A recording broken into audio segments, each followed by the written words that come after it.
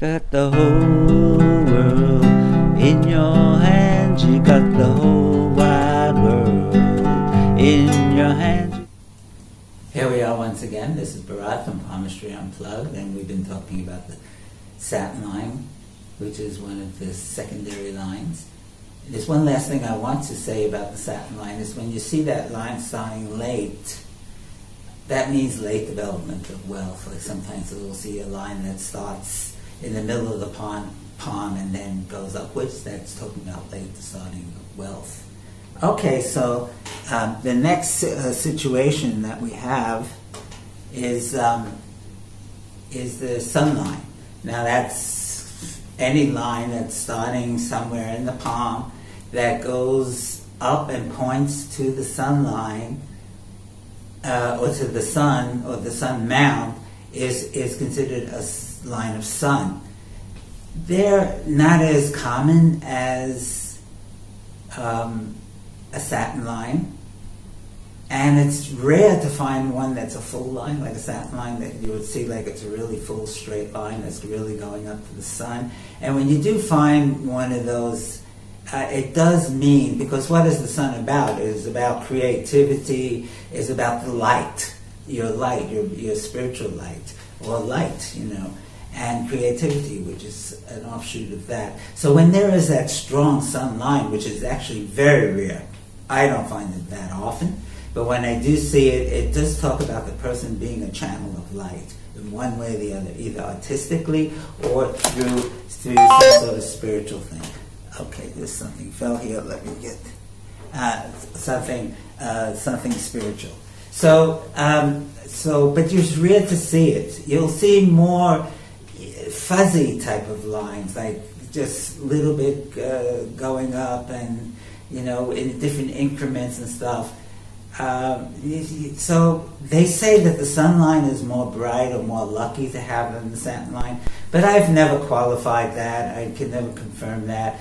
It does mean there is some sort of channel of light. There is some artistic channel is there, especially if the line begins like directly above the heart line and moves up. That talks about love of art and beauty, and that's usually true.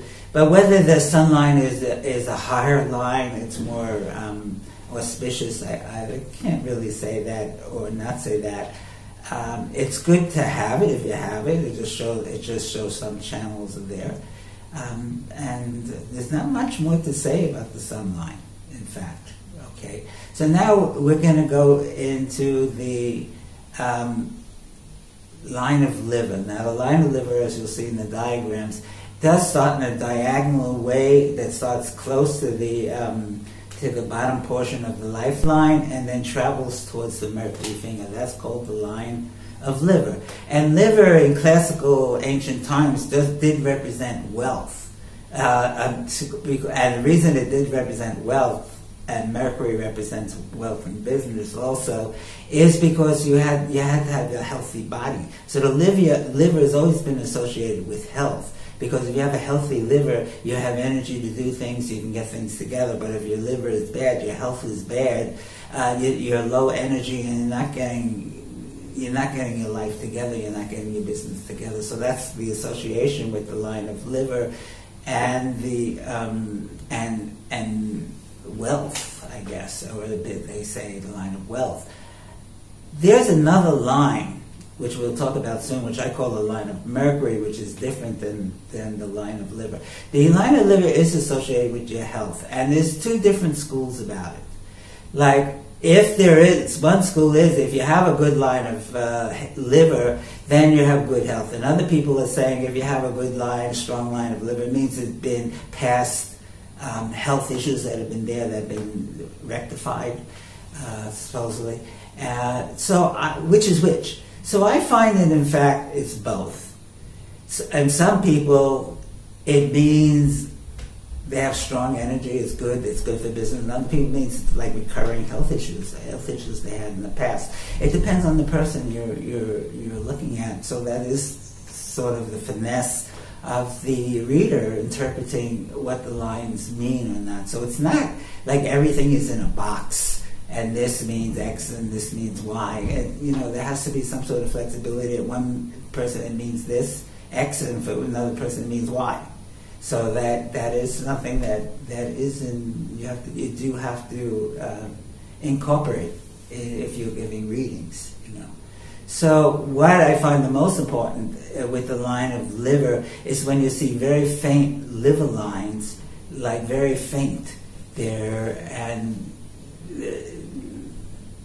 then there'd be like a cluster of them scattered. So this to me is like a neon sign going, take care of your health, take more care of your health, take more care of your health. And it's an indication that the person doesn't do something about their lifestyle and what they're doing, within 6 months they're going to develop something. Because in the energy body, which this would, let's assume that this is representing the energy body, things happen 6 months before they actually happen in the physical body. So, and it's been very true. So I tell the person, because the person say, well, I am being as healthy as I can. And I'll say, well, you have to increase it. You know, whatever you're doing now, it wants more, because if you don't do something, something's going to come down. You know, so, and the thing about the line of liver is when you see somebody with cancer, and you see this red line, or a series of red lines like a centimeter thick, or, you know, and you just immediately convinced about the accuracy of this line and what it means. And then to see the same line when the person goes into remission, excuse me, goes into remission, and then you see how that line decreases again. So that was a real eye-opener for me when I saw when somebody had cancer, what that looked like, and when they went into recession, what that line looked like. But so the line of liver is there. And there can be more than one line of liver, so there can be all sorts of different diseases and stuff like that people can have. Now there's another situation where, excuse me, there's another situation that happens when that line is more perpendicular, more vertical, excuse me, going to the line of Mercury, going to the mount of Mercury, excuse me. This indicates the line of Mercury. Now this is usually good for business and communication. So this is different than the line of liver. And it took me many years actually to kind of realize that there was a difference. There are some lines that are going straight up vertically, and those are lines of Mercury dealing with business and communication. And then there's the slanted lines, which are the lines of liver. Okay, so that is a differentiation. And then when you have now above lines that are above the heart line and going and vertical lines in that mount of Mercury, that usually talks about good communication skills. So you do look at the mount. You're seeing if the Mercury mount is big, if it's a nice bump there, and whether you see lines there, because if there's lines there, that does talk about good abilities to communicate. Okay, so that's the line of Mercury. Now, what do I want to discuss? So the next secondary line we could discuss is the Girdle of Venus.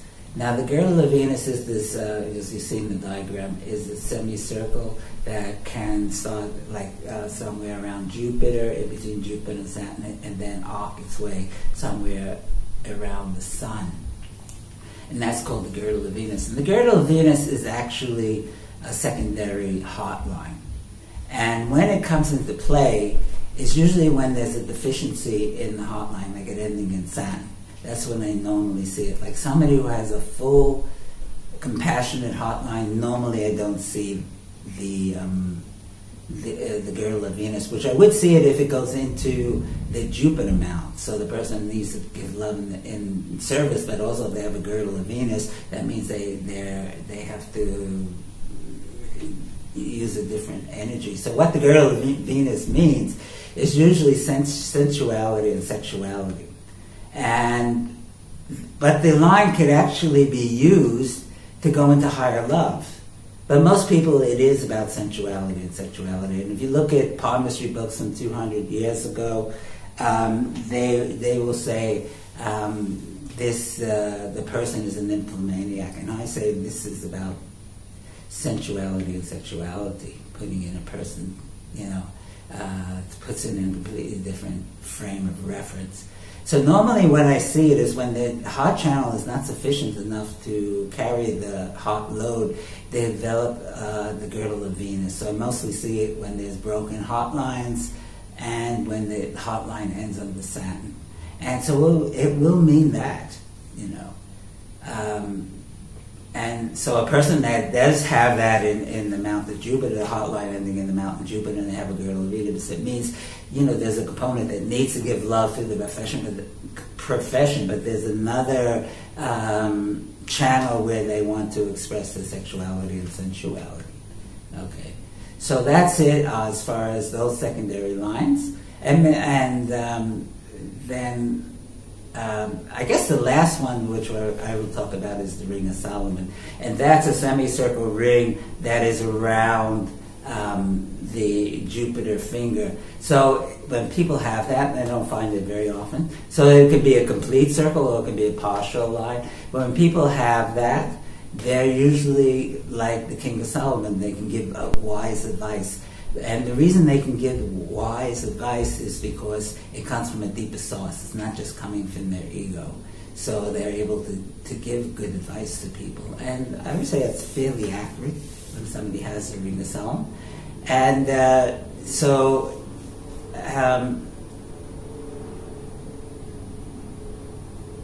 only thing about the Ring of Solomon is the person is not usually able to give good advice for themselves. They can see others, but for themselves it doesn't usually work.